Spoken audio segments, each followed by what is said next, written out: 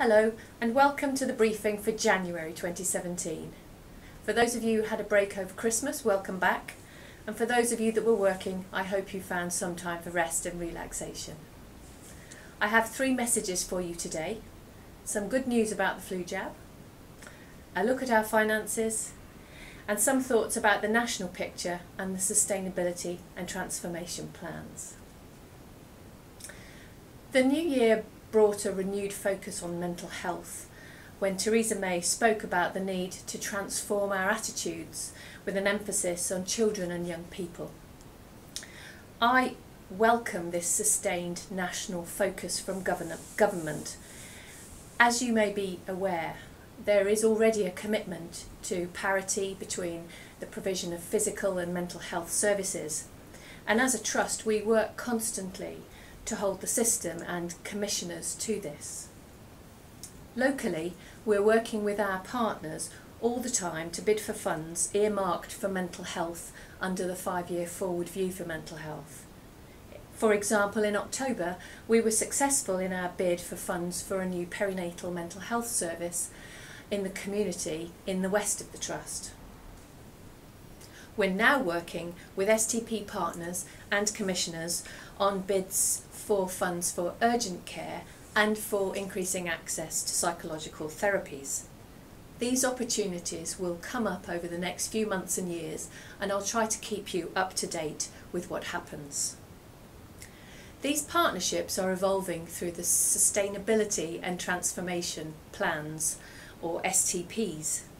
These are groups of health and social care providers across the country who are charged with finding new ways to deliver services to communities which cross traditional organisational barriers and boundaries. AWP is leading on mental health across the 2 STPs in our geographical area, and as well we're leading on workforce transformation and development. You may not have heard a lot about STPs yet, and so I would just like to let you know that we will make sure that there are many opportunities and a lot of information for you in the future to hear more about them, how they work and what they're planning to do. The latest plans are available on our website, and do keep an eye on our space for more details of how you can get involved in the future. Now to finance. Look out for the second AWP Savings Bulletin, which should hit your email inboxes and notice boards soon. This bulletin gives a really clear update on how our savings plans are progressing, and also gives you more idea about what you can do to contribute. What I'd like to say is that the good news is that our monthly overspend is decreasing. So we now spend £550,000 more than our income every month, but that's less than it was. If you translate that into a daily rate, that's £18,000 a day more than we have.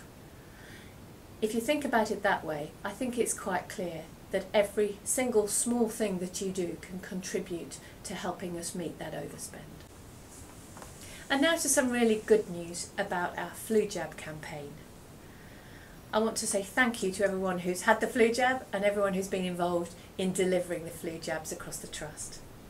I'm really pleased to say that this year 1,820 of us had the flu jab compared to 1,242 last year. So that's a really good improvement, and it makes an important contribution to the health of both you, our workforce, and our service users. There's still time to get your flu jab in work. Just call 01249 468 086, and if you didn't catch that, I'm sure someone with you will have it. The flu fighter team will arrange for a vaccinator to come to you. This should mean that we will achieve at least a part of the income for this national sequin for flu. Sequins are projects with attached income, but we only realise the income by achieving a required level of performance. They do not represent extra money for us. So it's important that we all understand how essential it is to fulfil our sequin requirements. So thank you again to you if you had the jab, and to everyone who was part of delivering our flu fighter campaign. That's all for now. See you next month.